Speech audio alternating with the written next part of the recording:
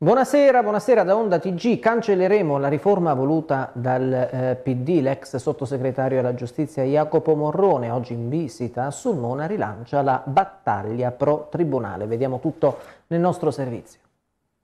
I presidi di giustizia sono identici ai presidi sanitari e di sicurezza, sono servizi ai cittadini, vanno quindi tutelati e difesi. Bisogna rivedere la geografia della giustizia e la stessa riforma voluta dal PD, incentrata su suppressioni, tribunali assolutamente dannose e fuori luogo. In questo senso l'Abruzzo sarà regione pilota, così l'ex sottosegretario alla giustizia Jacopo Morrone, deputato della Lega, in visita oggi anche a Sulmona per incontrare istituzioni e ordini forensi in merito alla riforma della giustizia che in Abruzzo prevede il taglio di 4 tribunali minori, tra cui quello Peligno. La chiusura è stata scongiurata da una proroga che scade nel 2022. Sicuramente è quello di rivedere tutta la riforma della geografia giudiziaria, quella che Orlando nel 2012 fece, tagliando così con le forbici quelli che sono questi presidi di legalità che sono i tribunali e le procure. Quindi noi in questo momento possiamo fare emendamenti, possiamo fare interrogazioni per stabilizzare e per vedere quella che è la situazione. Non deve esserci una semplice proroga fino al 2022, ma bisogna mettere in campo le risorse e l'organico per permettere di aprire in maniera definitiva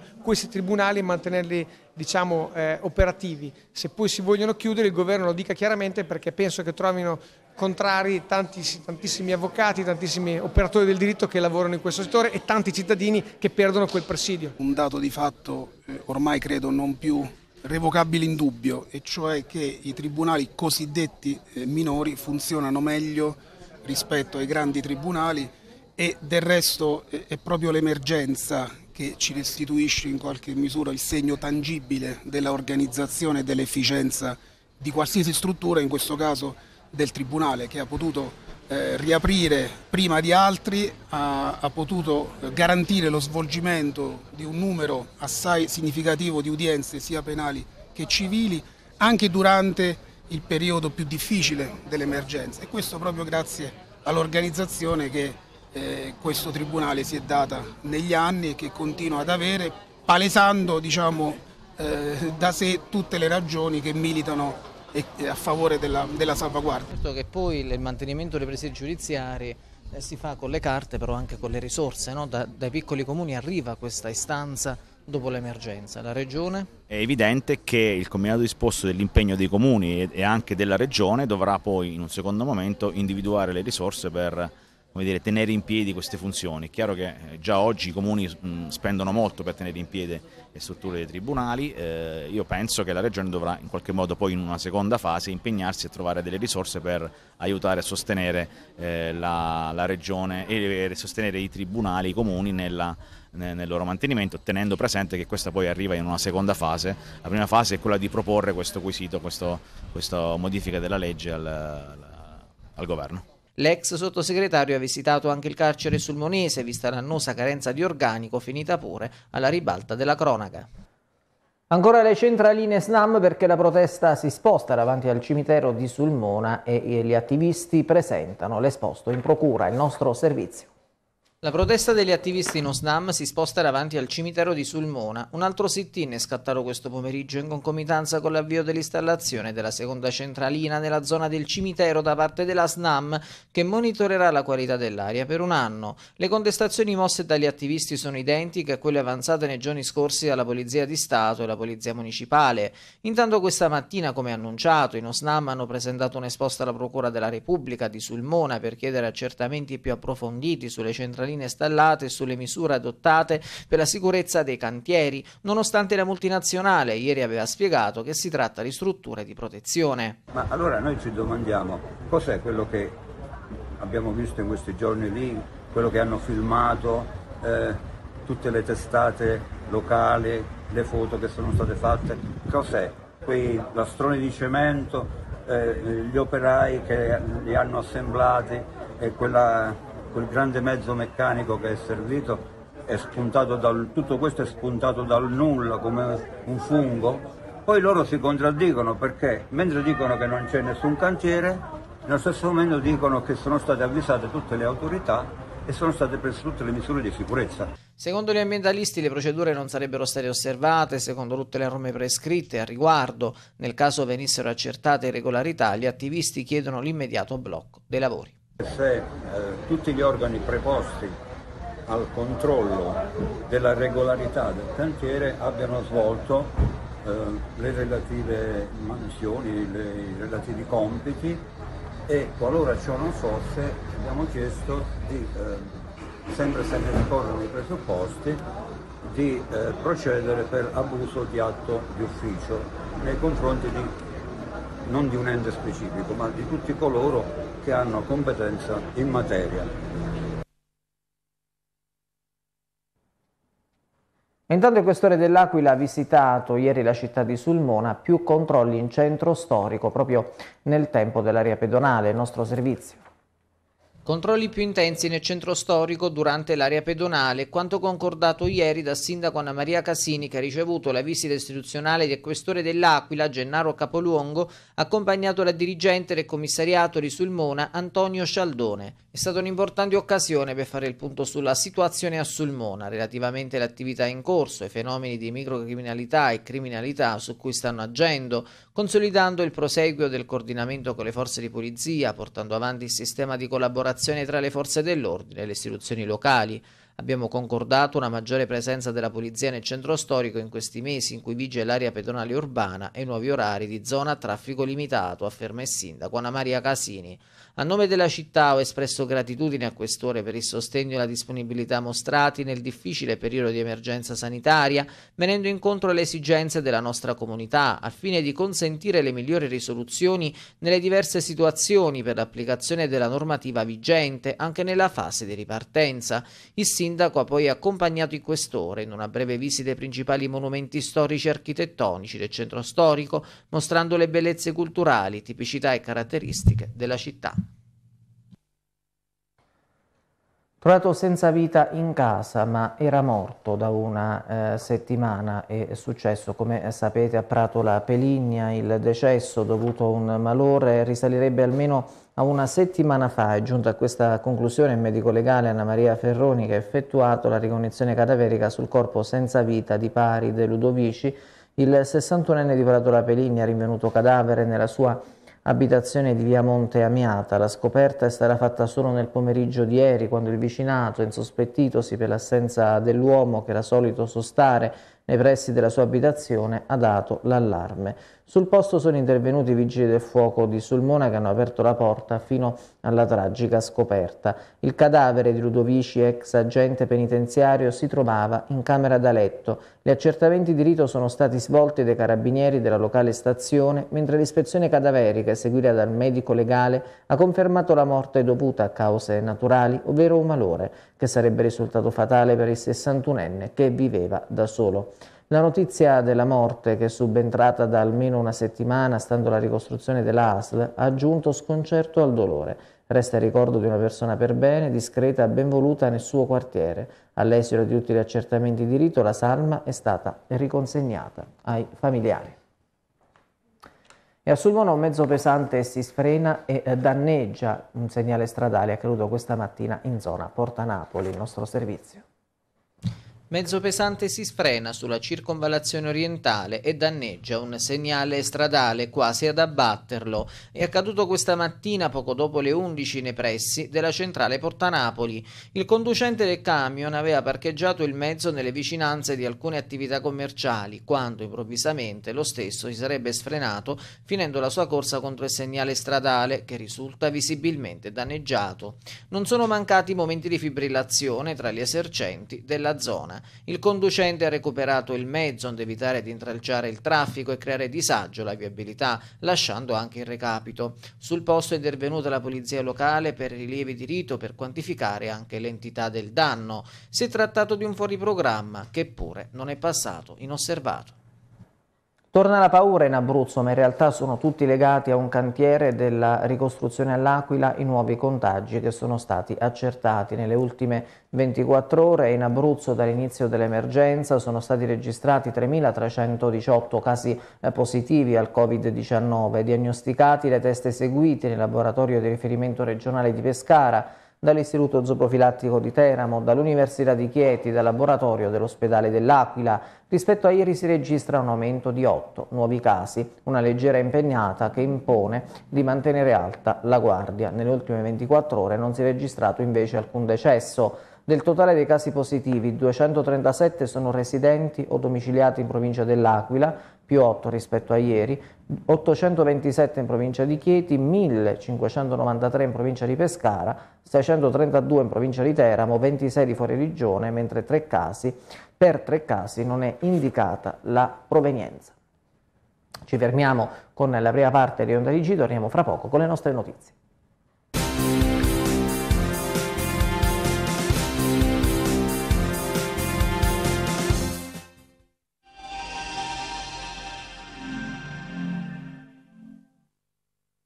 Vieni a fare la spesa in un ambiente gradevole e familiare, in un modo piacevole e conveniente. A Sulmona ti aspetta il supermercato Pick-up. Il nostro obiettivo è creare un'atmosfera in cui tutti i clienti si sentano a proprio agio e trovino tutti i giorni offerte davvero interessanti. Carni selezionate, fornitissimo banco gastronomia, frutta e verdura di prima scelta, prodotti per la cura della persona e tanto altro. Facile per i nostri clienti trovare quello che cercano. La qualità, la freschezza, i prezzi leggeri tutto l'anno ti aspettano al supermercato Pick-up in via Gennaro Sardi 1 a Sulmona. Richiedi la tessera fedeltà, promozioni e sconti esclusivi solo per te. Supermercato Pick-up. Potete fidarvi. Ampio parcheggio gratuito. Una storia costruita con impegno e passione. Una lunga tradizione nella lavorazione del marmo e della pietra. Nuova RB Marmi. Da 40 anni lavoriamo marmo e pietra con le tecnologie più avanzate per realizzare opere per abitazioni, arte funeraria, arredi e caminetti su misura. La nostra filosofia, tramandata di padre in figlio, è accontentare tutti i nostri clienti, sia imprese che privati, anche i più esigenti. Nel nostro showroom troverete stufe a pellet ad aria e a legna, caminetti, accessori per il giardino a prezzi super scontati. Nuova RB Marmi, zona industriale, Raiano, telefono 0864 72 65 87. Da 40 anni lavoriamo marmi e pietre con impegno e passione. Siamo pronti a ripartire insieme a voi. Da Luigi Liberatore acquista in totale sicurezza. Abbiamo sanificato scrupolosamente i locali. I nostri ampi spazi garantiscono il distanziamento sociale tra i clienti. Ingresso e uscita sono separati. Ripartiamo alla grande. Per te, sconti esclusivi fino al 50% sulle collezioni primavera-estate uomo-donna. Luigi Liberatore, Centro Acquisti Pratelle, Prato La Peligna. Rispettiamo le regole. Insieme ce la faremo.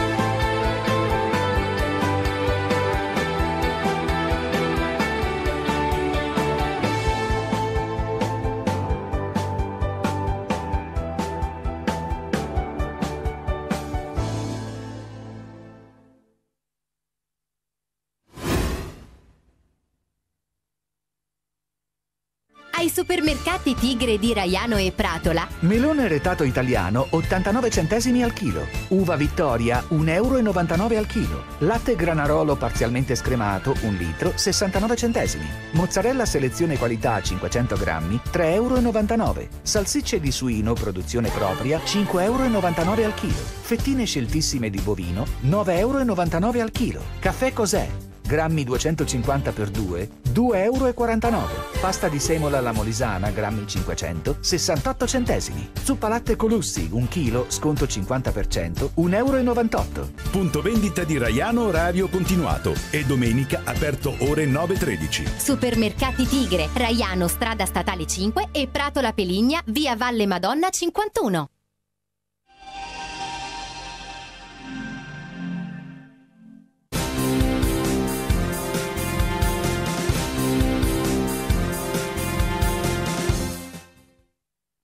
Da parte di Onda Tv con la pedonalizzazione e la sfida a colpi di petizione, ma anche l'imbarazzo della firma. Facciamo il punto nel nostro servizio.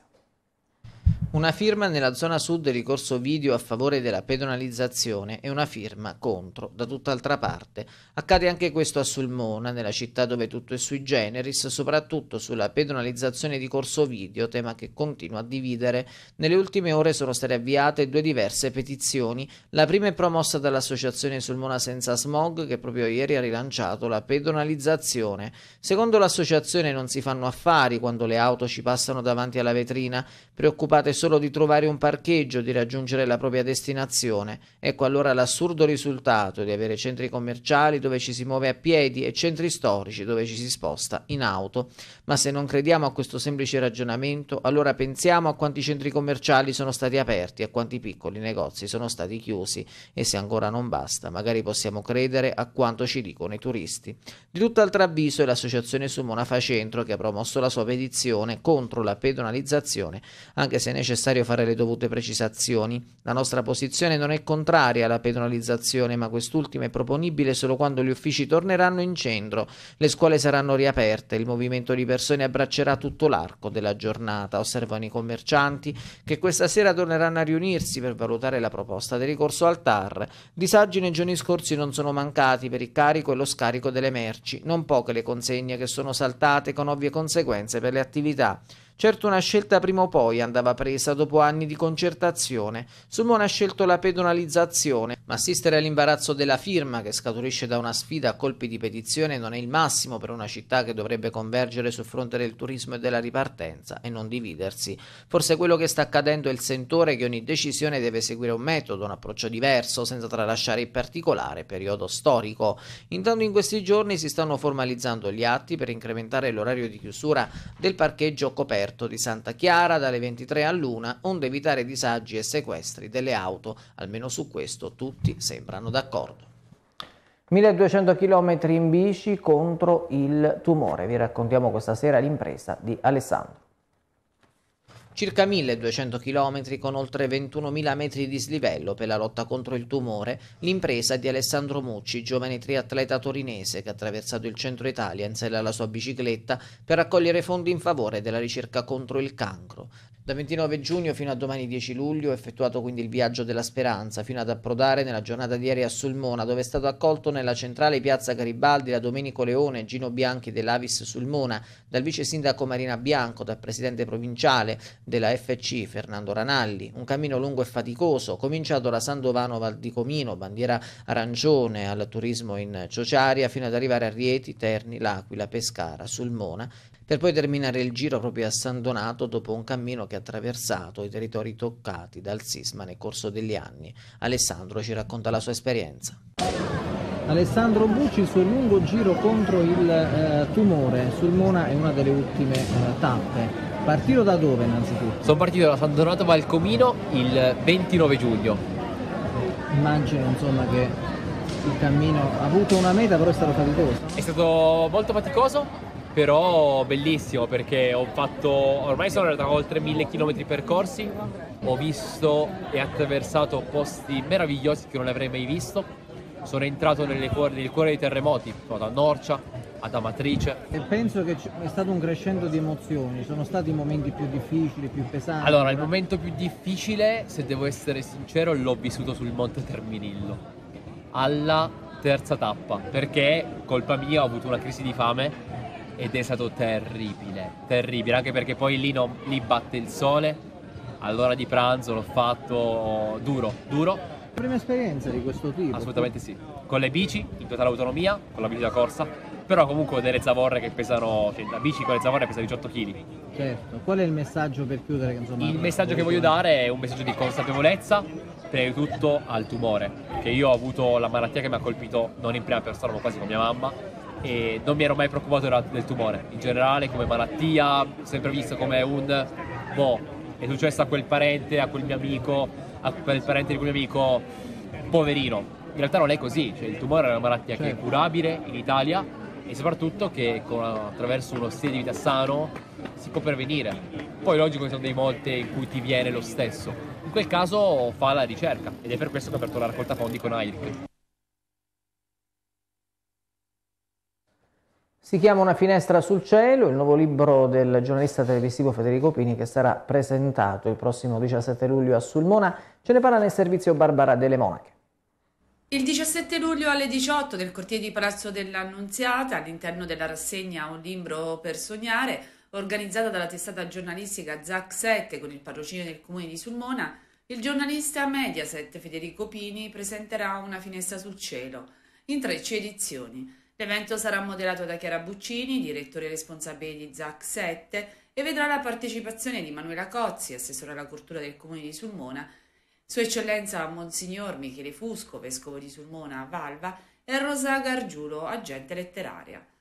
La serata sarà aperta da una coreografia della ballerina Ada Dianni, mentre gli attori Pietro Begattini e Francesca Galasso faranno fare ai presenti un viaggio nelle pagine del libro di Pini interpretando alcuni brani.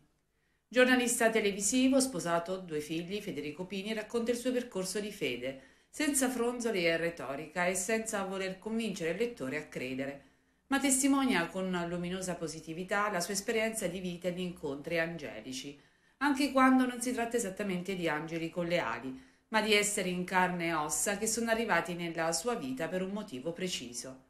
Gli angeli esistono e si manifestano quotidianamente, e questa è la certezza che accompagna il cammino dell'autore. Arrivano silenziosi ma efficaci nella loro azione, attraverso un profumo, una luce, un incontro, un'apparente coincidenza. Una storia di vita e di fede, quella di Federico, che può essere di esempio e sollievo non soltanto per chi crede. Abbiamo tutti bisogno di un angelo, di una preghiera, di una persona che arrivi a sostenerci. La sua testimonianza, anticipata da una nota introduttiva di Cristina Parodi, è raccontata con semplicità e apparente leggerezza, grazie ad una scrittura luminosa e confortante. E anche questa sera abbiamo la nostra buona notizia.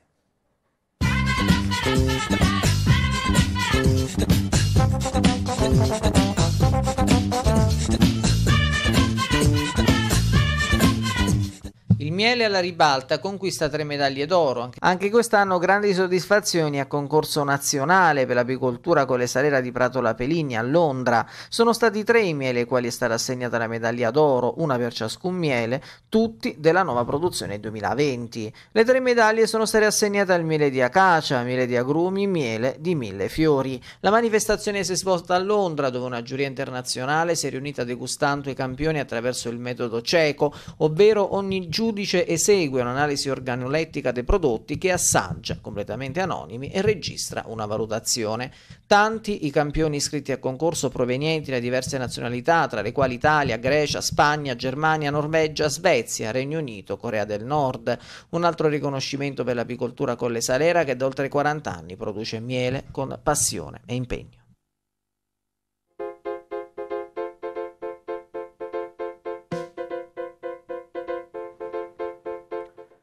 Chiudiamo con lo dico al TG, domande, segnalazioni, curiosità sulle notizie regione non solo che peschiamo sulla pagina Facebook di Onda TV con la diretta live di Onda TG. La battaglia per impedire la soppressione dei tribunali minori va avanti e si spera che approdi a una positiva soluzione, ci scrivono. E poi ci riempie di orgoglio la notizia delle 3 medaglie d'oro conquistate dai mieli della nostra terra. Vedete che la buona notizia tocca sempre le corde del cuore. E ancora la penalizzazione sembra ancora non trovare soluzione, la città si trova divisa in 2, si spera che si arrivi presto a un accordo. Effettivamente, insomma, si stanno creando le cosiddette tifoserie. Continuate a scriverci sui social, io vi invito sempre a visitare il sito internet della nostra emittente televisiva www.ondatv.tv per restare aggiornati su tutte le notizie. Davvero tutto per questa edizione. Onda TG torna domani, grazie per essere rimasti con noi, a tutti una buona serata.